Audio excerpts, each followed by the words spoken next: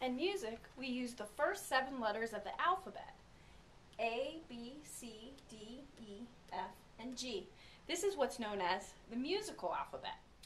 Note heads are placed on the lines and spaces of the staff. And as they ascend, we also move up the alphabet.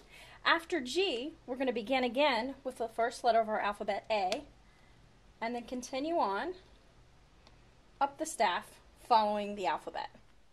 Another way to remember the spaces on the treble staff is just simply spelling the word face.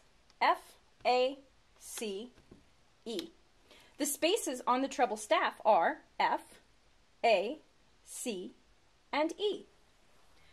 You can easily remember the line notes on the staff of the treble clef if you memorize the phrase, "Every good boy does fine." Using the first letter of each of those words will help you to remember the line notes for the treble staff.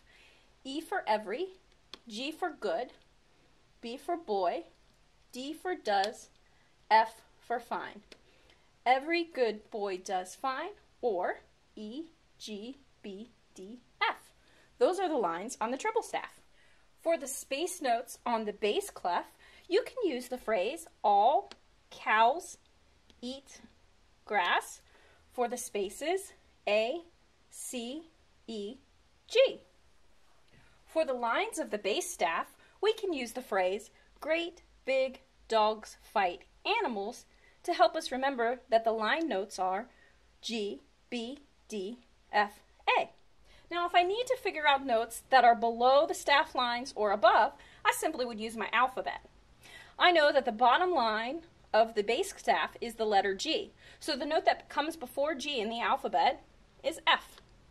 And if I know that A is the top line of the bass clef from "Great big dogs fight animals," it's easy to remember that the letter above A would of course be B.